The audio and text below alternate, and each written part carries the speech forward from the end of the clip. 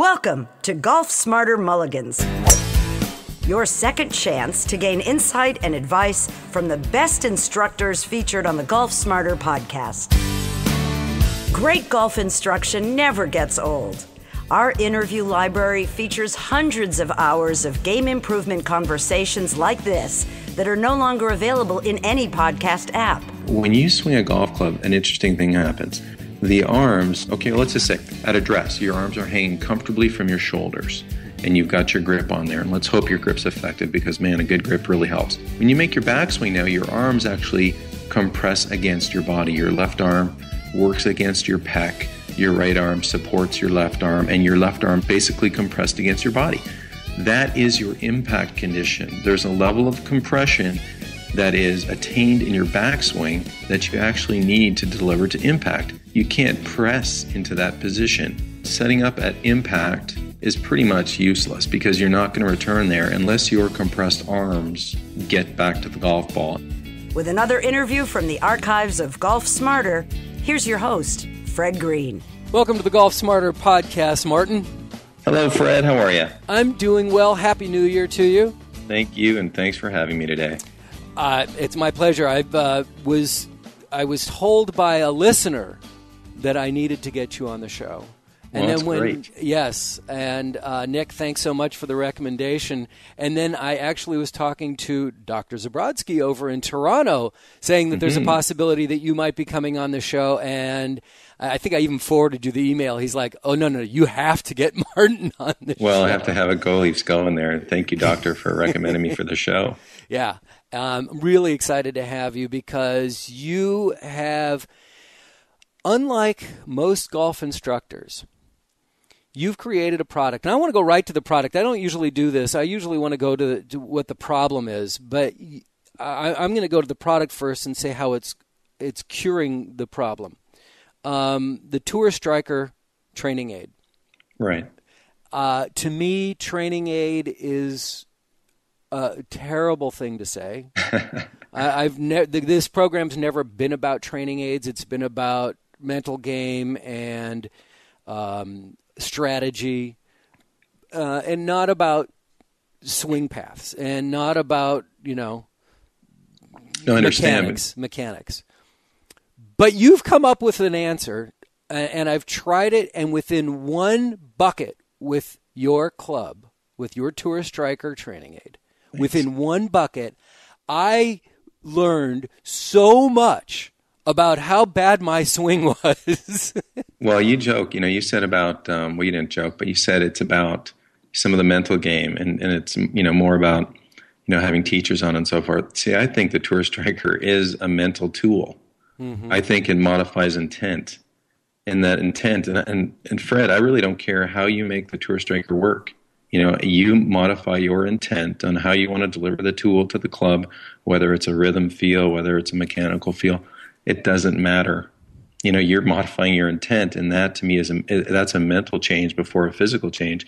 And if I can modify somebody's intent, and that was my goal with the Tour Striker, then I can create, or they can create, a more effective golf swing, however they want to do it.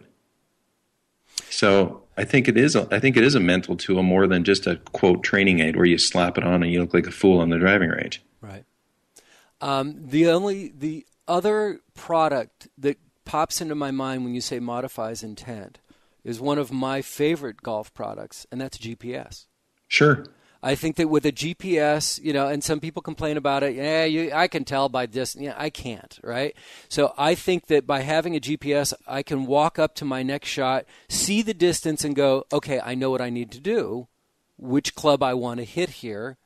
Taking into account also my lie and the wind and things like that. Uphill, downhill, but it definitely enhances my intent. It modifies my intent. I agree. I love knowing the hard facts and the numbers. I mean, I use Golf Logics and I also use Bushnell, and that might seem like overkill, but I love, just like you, I love having the numbers. So then that therefore can help me make my decision to hit a better shot. Have you checked out the new Bushnell that has the GPS and the rangefinder built into one, the hybrid? I saw it at the show, and It does look, I mean, that is the ultimate in golf nerd GPS slash laser combo. I'm too cheap to buy one right now. I bought the I think it was the 1500 model Bushnell last year and love it and use it. And so that's what I'm using. But no, I've seen it. It's very cool. It's like the kind of product, a GPS is the kind of product that you don't want to change every year. There's no need to. Once you have it, it's like, do I buy a flat screen TV with Wi-Fi or not? Because you're going to keep your flat screen for a long time, and Wi-Fi is going to change anyway. So the hybrid.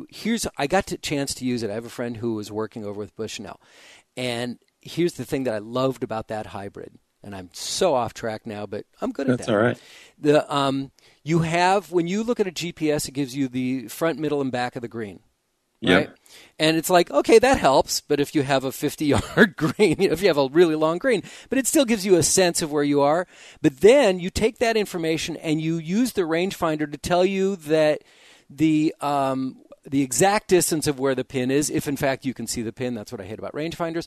But if you see the pin, then all of a sudden you can calculate, I do have room behind the pin. I can go a little bit extra without worrying about going over.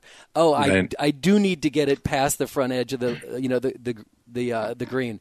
It really enhances and modifies your intent. Right. No, you're exactly right. That's the perfect feature of the combo, because I find myself with a rangefinder, if I don't have my GPS with me, is that, I'll be trying to, I call it heating up. I'll point at a guy that I know is on the back of the green, or I'll aim at a tree at the back of the green, or something along those lines. But if you have GPS and the laser, now you're really dialed in. And it doesn't take, everybody thinks, wow, that's going to slow the game down. No.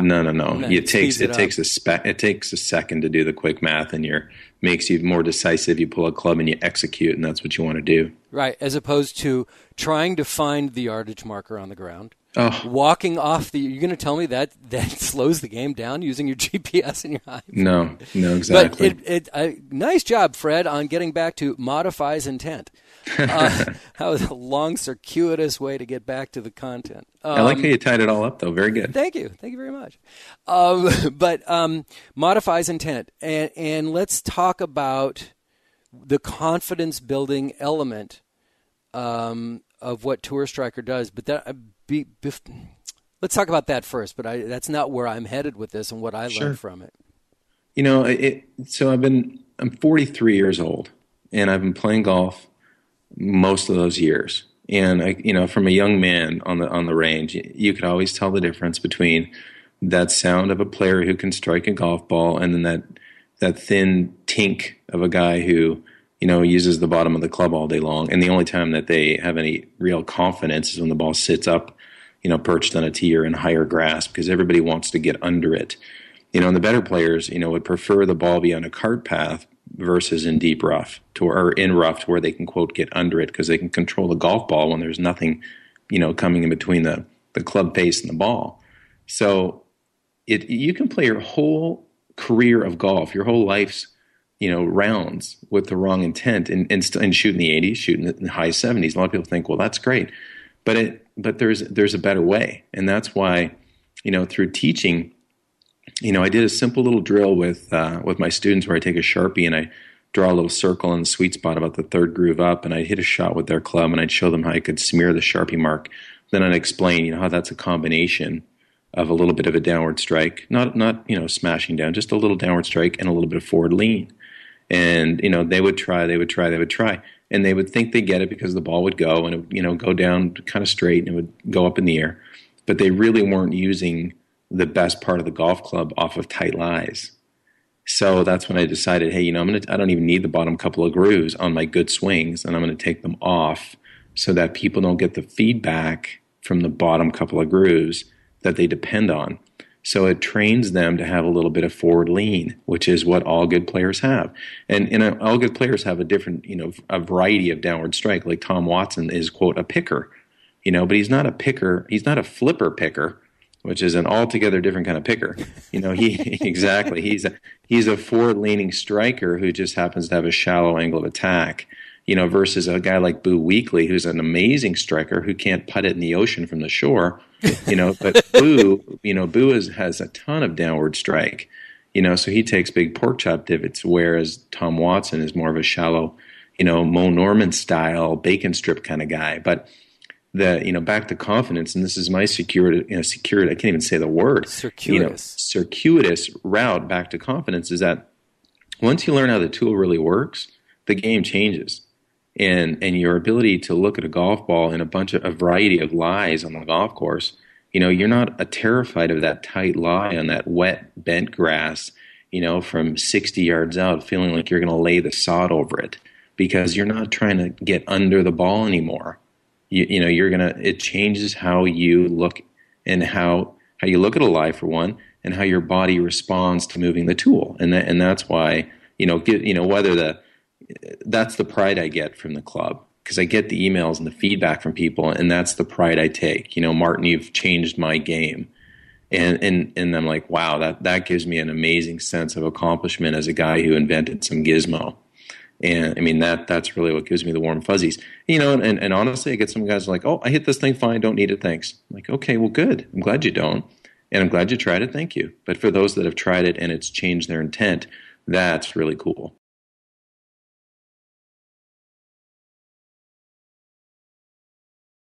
So I started playing the game at about the age you're at now. Okay. And the guys that I play with there are very few people that I play with. And maybe there's few people out there playing that have been playing their whole life like you have. Sure. At least not in my circles. And we're all pickers and boogers, and we're sweepers. Right. And boy, how many times I hear clunk chip versus chip clunk, right? It's like they hit the ground before they hit the ball. Of course, yeah. A couple inches behind, and it's like, sure. Why don't you just stand back a little bit? If you're going to hit way back there, move the ball, or stand forward, move the ball back in your stance. And they're trying to lift the ball up, right? Isn't that what you're talking about? Of course. And it really doesn't matter where you put the ball, because you can put the ball, the farther back you put it, the more you're still going to try to lift it, and you're just going to look all the more awkward. Yeah, so, you're going to lean back even farther? Is that absolutely. And that's why, clearly changing the intent is the key. Right. So that they understand that, wait a second, I don't have to try to get under this thing that sits on the ground. There is the set of golf clubs is really 14 wedges. Those wedges, one has 9 degrees or 10 degrees, your driver, and one has 4 degrees, your putter. And that's a wedge, albeit not much of a wedge. And then there's a variety of wedges between the driver and the putter. And those things, when they move in space, if they hit the golf ball below the equator, the ball's going to go up in the air. Now, so the idea of helping the ball in the air, when you really break things down, it doesn't make any sense, but it's hard to convince the person. And you can tell them till you're blue in the face, but that's why it's good to say, okay, here's a tool. See how you do. If it doesn't work, you figure out your body, your internal language to try to make this work. Because if you can make it work, then the message to the ball will be more effective. You'll hit better shots, enjoy the game more, because then the tool is actually getting to the ball in the way it's supposed to, as opposed to leaning back, too much loft. And not to kind of go on a rampage on this, but everybody says, why do pros hit it so darn far? Well, they have good club head speed for one. But let's just say that I swung my driver, or let's just say 6-iron. I went and swung my 6-iron 60 miles an hour, 65 miles an hour, like, Joe Club golfer. And the difference is I apply my 6-iron at 65 miles an hour differently than the same guy who swings at 65 miles an hour. It's far less of an oblique strike. So there's the spin loft, a fancy term for how the club face marries to the ball at impact, is way more effective than another 65 mile an hour strike. And the sound's different, the compression's different. So, you don't have to be, Bubba Watson speed. You can be a beautiful striker no matter what speed. And that's what's important. You don't have to be Bubba. You can be your own 65 mile an hour, elderly, whatever, but you can strike it beautifully at whatever speed. And this really amplifies the cliche, if it is cliche or it's just fact, of the two myths about golf. It's like, not myths. Come on, Fred. Where you got to hit down on the ball to make it go up, and you got to swing slow to make it go farther. The whole swing slow thing is rubbish. I mean, swing easy, swing. Well, you have to swing effectively. See, I never ever swing slowly. No tour player ever swings slowly. Slowing down. When a club golfer slows down and hits it better, basically they're sequencing their swing more effectively. So if slowing down helps them sequence the strike better, then slowing down is probably what they need to do. However, it would be way better for them to learn how to swing faster in the right sequence and hit it that much farther. See what I mean? So swinging easy, slowing down is a Band-Aid for correct sequence, which is great. If that's what you have to do to hit it more effectively, then slow down. But my goal would be to take that golfer and show him how to rev it up with the correct sequence and really enjoy the way it flies. So the idea that the first one, hit down to make the ball go up? Hit down to make it go up, that is, I hardly use that when I coach. I'd say 1 in 10 lessons, I tell the people to hit down. I'm more a fan of forward lean because the down part is almost built in. We're standing above the ball. The club moves around us in a circle. The club naturally is working on its way down. The only time you're not hitting down is if you're trying to hit up. So, on occasion, I'll put some obstructions like a towel or, I use a lot of pool noodles and I'll put one behind the ball to influence somebody's path who's too sweepy, too picky. And that's if the tour striker doesn't, change them right away. I'll even influence their intent more by putting something back there that they have to use to, as a hurdle to get over before they can touch the ground. But I don't even use hit down very often. It's not in my vocabulary teaching most of my lessons. You use the term forward shaft lean. Shaft lean. What's the difference between that and pressing?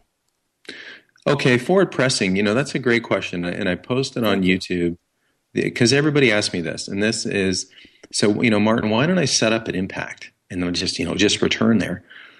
There's a big, I hope the listeners really tune into this because when you swing a golf club, an interesting thing happens.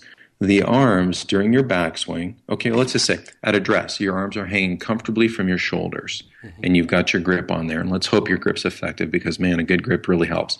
Got to start with the PGA, right? Oh, God, Position, you have grip to. Alignment, yeah. Oh, when you make your backswing now, your arms actually compress against your body. Your left arm, your upper left arm works against your pec. Your right arm supports your left arm, and your left arm's basically compressed against your body. That is your impact condition. There's a level of compression that is attained in your backswing that you actually need to deliver to impact. You can't press into that position. So, yeah, you can say, yeah, but Nicholas set up with his shaft and left arm in address.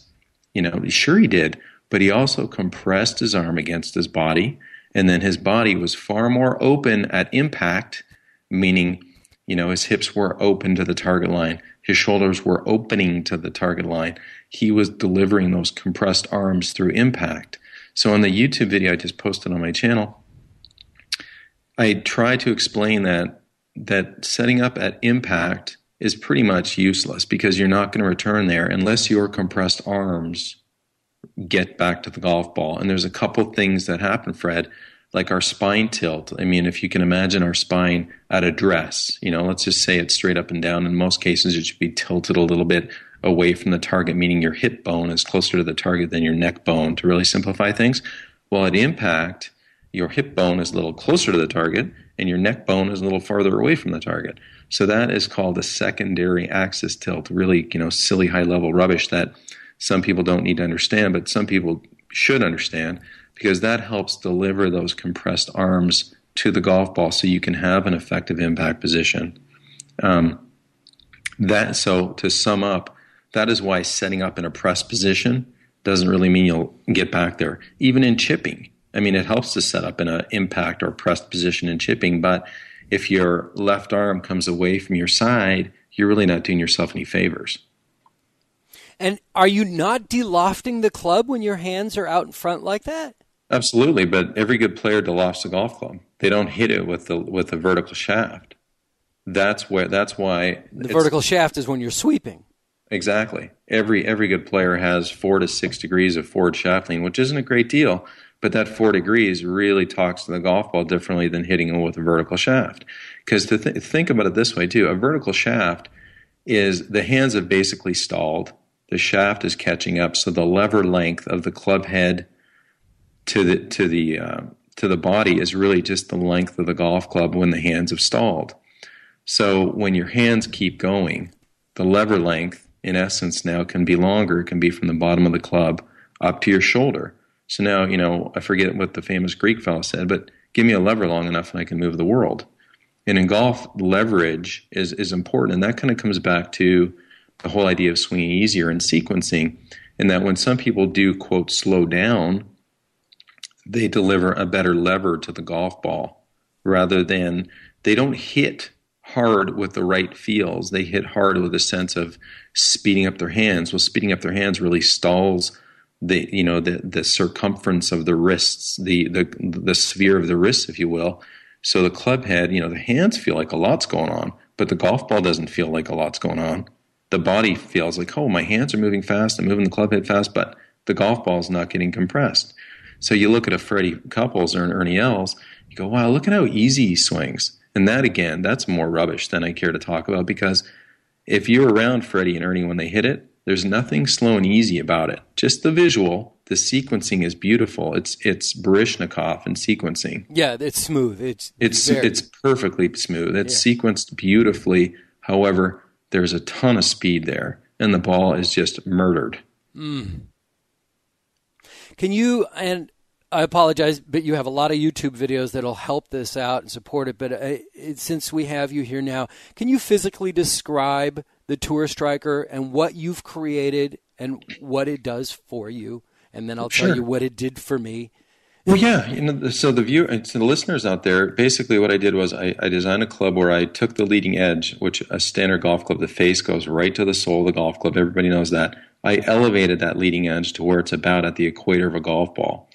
So to get that elevated leading edge on the Tour Striker below the equator of the ball, so you can get the effect of loft on the club to the ball, which is what we're talking about. Yeah. We have to lean the shaft a little bit, because if you lean the shaft, then that elevated leading edge gets closer to the ground and presents loft to the ball. If you try to scoop the Tour Striker, all you do is present the rounded, flat, bulbous part of the sole to the ball, and you get like a warbly little, topper that goes out there. So pretty quickly you look at it and go, oh, wait a second, for me to present loft to the ball, I have to move the shaft this way. You'll start to internalize feels to get the club to present that loft to the ball, which will give you a different sense of rhythm and timing, which will help you hit it better. And then you can figure out what your personal speed is to deliver that, particular rhythm and timing to hit your best shots, because we're all different.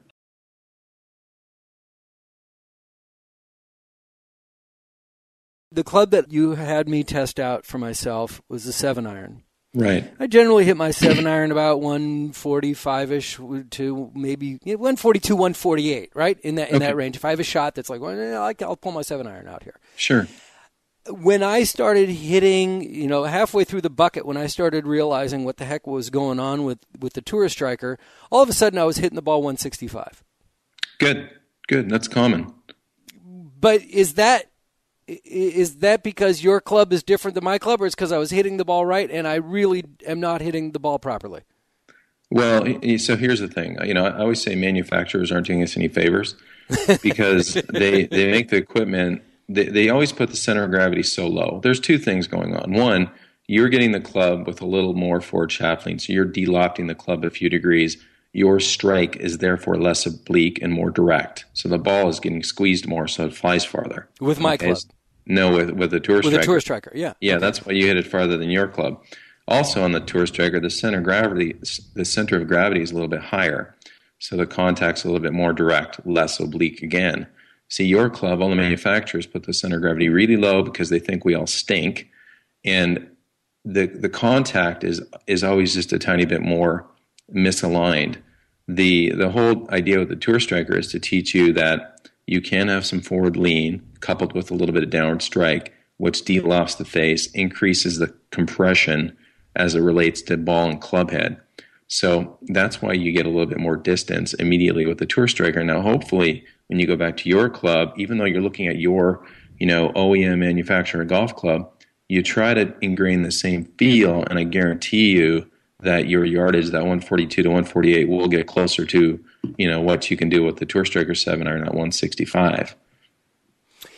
So that takes me to my next question is how do obviously I need to practice with it a lot more than just 2 buckets, and hitting on the mat was probably a lot different than hitting it off of grass. Sure. But how can, without hiring an instructor, I'm just working with my tour striker now, and Dr. Zabrodsky says, I have 20 training aids, and this is by far the best one. Oh, that's nice. How do I get it from the range to the golf course? Just keep working with it. Do I understand I always that feel? tell people, go back and forth. Get your 7-iron, get the Tour Striker 7-iron. And the 7-iron is my favorite model, actually. I love the wedge and I love the 7-iron for a variety of reasons. We can talk about that later. But hit 10 balls with your club, hit 10 with the Tour Striker. Hit 10 with your club, hit 10 with the Tour Striker. Mm-hmm. Try to ask your body, ask yourself, well, what am I feeling here? What's going on? Try to see if you can't narrow the gap between what you're doing with your club and how you make the Tour Striker work. Because if you're making the Tour Striker work, there's a little subtle difference there, and you have to key in on it. Some instructors are really good at training you how to key in on it, but you're the best at it. You're the best at telling yourself what to feel. Because frankly, I don't care what you tell yourself to feel. If you make the tool work, you're telling yourself something nice that's effective. And it could be like the famous slow down thing that everybody tells themselves, right? Mm-hmm. Which in essence just really helps their sequence and they hit it better. I'd rather tell somebody to speed up, but show them how the sequence has to work so that they can pound it way past their buddies and make all kinds of jokes on how you could build a Walmart between where their ball is and where your ball is. I've never heard that line, but I'm going to use it. Good. Just keep switching back and forth. One of the things that I recognized early on in hitting that bucket is with the Tour Striker is that when I make contact, and hopefully I'm reading this properly, but when I make contact with the ball, I noticed, first of all, I don't get draw on the ball, and I've never figured out how to put draw on the ball. Mm-hmm. And if anything, my ball will fade or just go right of the target. Okay? Sure. Yeah. And one of the things that became really apparent to me with the Tour Striker at the driving range was that when I'm making contact, I'm right-handed, my left, the back of my left hand is like almost facing the ball. I mean, it's like I'm trying to slice a tennis shot, or a ping pong paddle. So, and then all of a sudden, once I realized that if I made the back of my left hand at contact face the target, face down the fairway, I was making much better contact. Hey, you just taught yourself a very valuable lesson that you could have paid an instructor to tell you. Ooh. But you see what I mean? Yeah. I mean, it was mind-boggling to me. It's like, oh, really? So then all of a sudden now I'm doing the Tai Chi swing, Lynn Marriott's Tai Chi swing, really slowly, and coming back down and seeing that when I'm making contact with a ball, my hands are facing, the direction the ball goes. Like, oh, that's why that happens all the time. Amazing. And now with your forward, I keep wanting to say press, but I don't want to call it a press. Sure. But keeping my wrists, bring my wrist around a little more, is going to help me dramatically. Well, but also when the head is trailing the handle, okay, when there is some lean into impact, that naturally makes the swing go just a little bit more inside out as well. Mm-hmm. So that shaft lean is really, if you could get on Doppler radar like the new fancy machine TrackMan, if the shaft is leaning, then the path at the bottom of the swing is inside out. So, and that's what most amateurs want. They want to hit that draw. actually some of the better players that use the the better you get, like the more effective ball striker you become, to where you become very proficient at striking a golf ball, really low handicappers and club champs and better. The sense of striking isn't really so much inside out anymore. You kind of go the opposite way. You've got so much shaft lean, 4 + 4, 5, 6, 7 degrees, that you have to feel like you swing across the ball to the left in order to not overdraw the golf ball. Mm-hmm. So it's funny, when you're on the one spectrum and you're a slicer, and you're coming over the top and your path is really right to left. Well, when you start to hit some shots, and then, I'm going to come take a step back, because you said, how do I ingrain it with a tour striker to your club? I would say, do the 10 and 10 routine, but also like just a bunch of half shots, like, shoulder high to shoulder high, 9 to 3 type swings, to where, you've got a sense of, when you slow things down, there's an opportunity to learn, is what, over the years, teaching people, taking it back a notch so that they have a bit more sense of what their body's doing and telling them. So, when you do the 10 and 10 drill, also do a bunch of, 9 to 3 type swings, to where you gain some confidence and you're aware of your path and where the shaft's leaning and the difference in the sensation of strike. Yeah, you might only hit it, 60% of your distance that way, but that's okay. You're in a learning environment. You're trying to feel things so you can therefore, heat it up and make your full shots. I just want to make sure that we're clarifying this. The 10 and 10 is the 10 swings with a 7-iron, 10 swings with the tour striker. Correct. But the 9 to 3 is your position. Yes. These numbers you're throwing at me now, all of a sudden it's math class and I'm totally confused. Sorry, no, exactly. So, you're exactly. As my therapist would say to me, your time is up for today. And I just want to make sure that we tell people where to go, and also give a moment to talking about your academy. Oh, thanks. Yeah, well, tourstriker.com is the website where you can research the clubs and take a look at that. And then I coach down at the Raven Golf Club Phoenix in sunny Phoenix, Arizona. It's a great place to coach. And it's a dry heat. It's a dry heat, exactly. Well, in the summer you can Phoenix. come and see me in lovely Sun River, Oregon, Central Oregon. So that's a dry heat there too, but it's not the oven that Phoenix is in the summertime.